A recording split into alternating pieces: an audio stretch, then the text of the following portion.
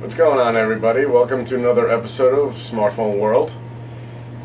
I was expecting so much more from CES, but as we can see, every single year CES has been losing its lackluster only because of the fact that next month we have the Mobile World Congress, and it's just a way bigger event. I get the CES is in Vegas, and Vegas is such a great happening place. It's just not showing me everything that I was looking for. Don't get me wrong, I definitely found out a lot of good things today, and I'm going to be sharing them with you, which is very cool, but it's not really the flagship smartphones that I was looking for. We definitely found out some cool stuff, but not really what I was looking for. But before we get to CES, I'm going to talk a little bit about Apple again, and how they were talking about rolling out a couple of new smartphones actually before their normal September release.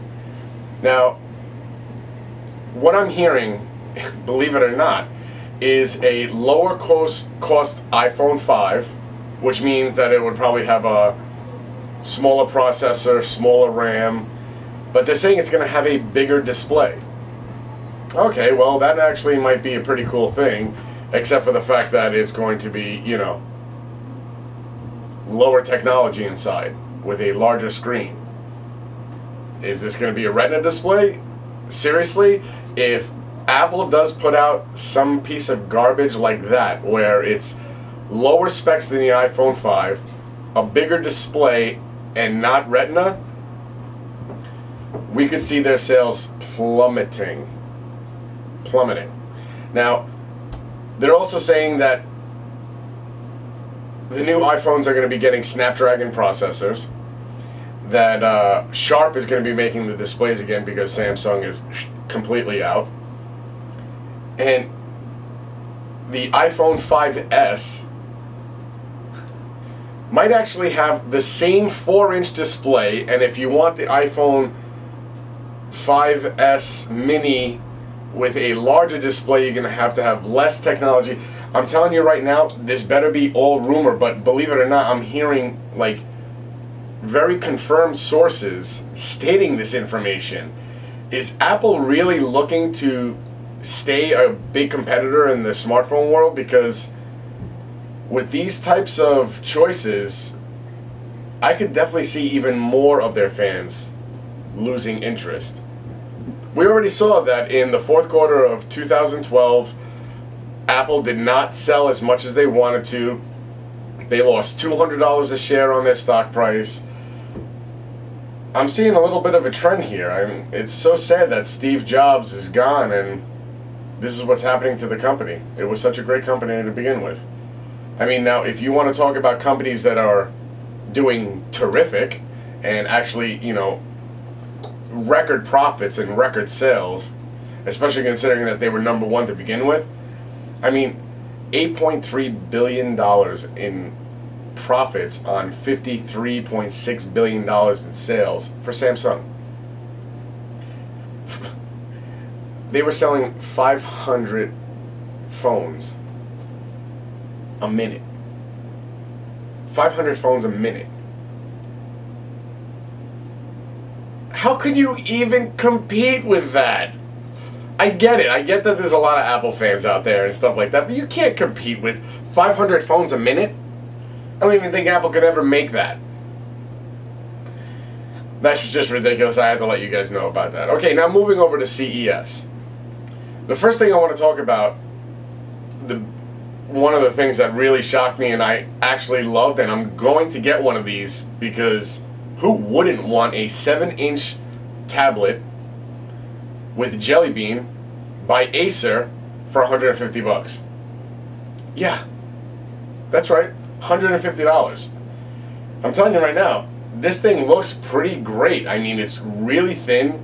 It's got a dual-core 1.2 gigahertz MediaTek processor, 8 gigs of internal memory, half gig RAM, micro SD slot, and Jelly Bean. Now, before I go any further, wasn't the big problem with older smartphones not getting Jelly Bean because they only had a half gig of RAM, 1.2 gigahertz dual core processor, and that's why he wasn't able to get it?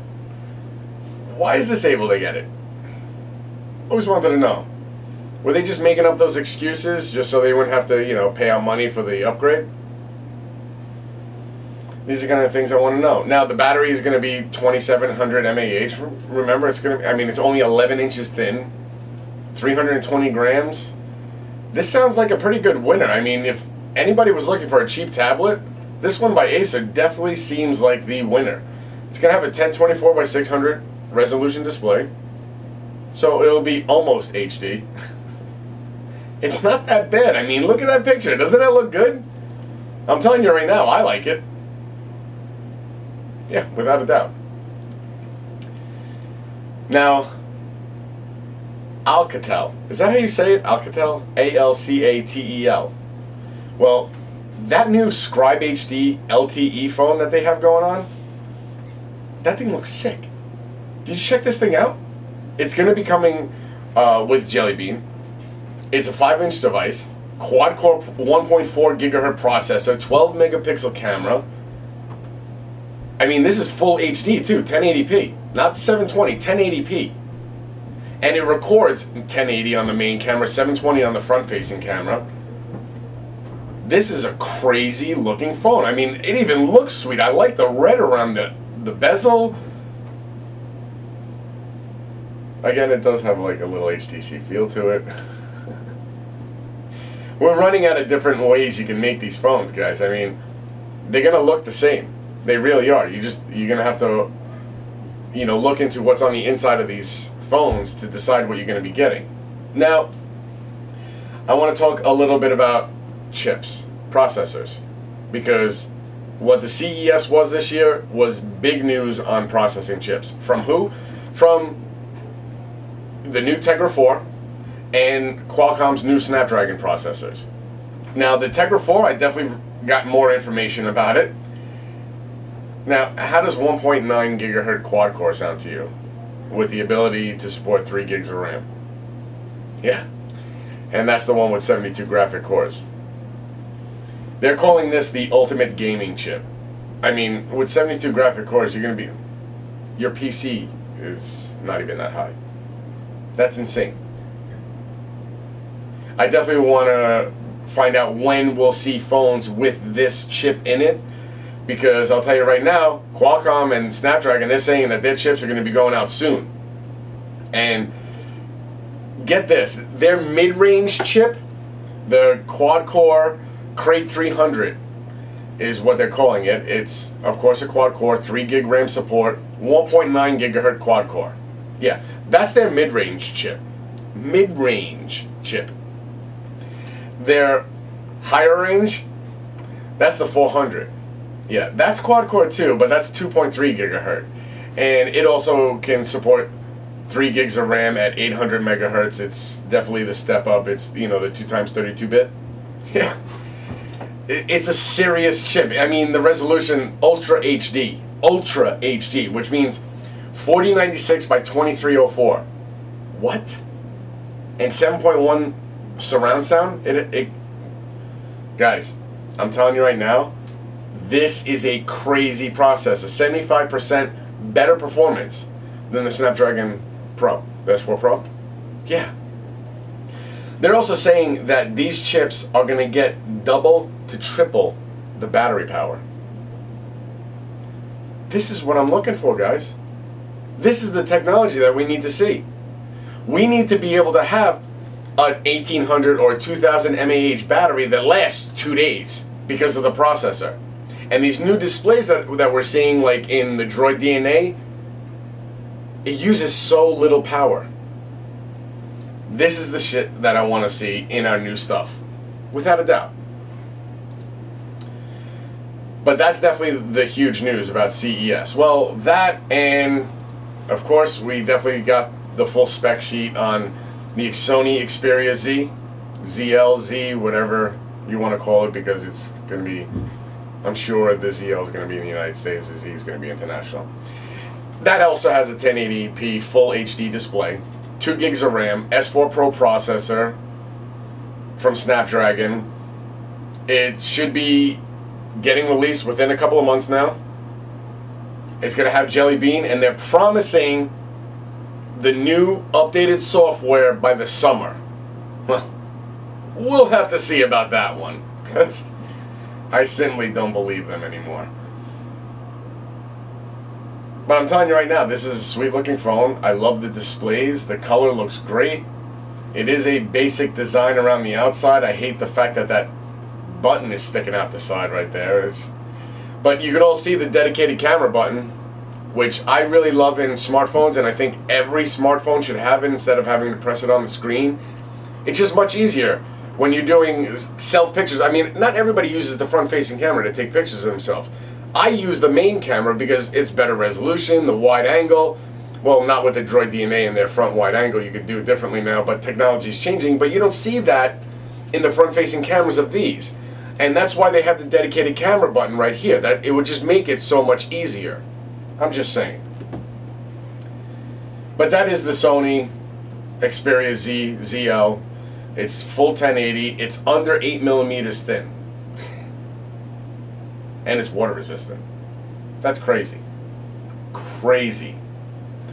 Who else brought us smartphones? Huawei brought us some smartphones. Yeah. We definitely heard about their smartphones. But today I heard about their Ascend W1. Their new Windows smartphone. Now, this is why Windows smartphones will never go anywhere. I'm sorry. Yeah, Windows Phone 8 is great, but when you see the specs of these phones, this is definitely a low-range smartphone, half gig RAM, 4 gigs of internal memory, 1.2 gigahertz dual core, 4-inch display. It's pathetic, guys. I mean, it's really... At least it has a micro SD slot. I mean, 5 megapixel camera? 5? 720 recording? Who's gonna want this? This better be a free phone, like free.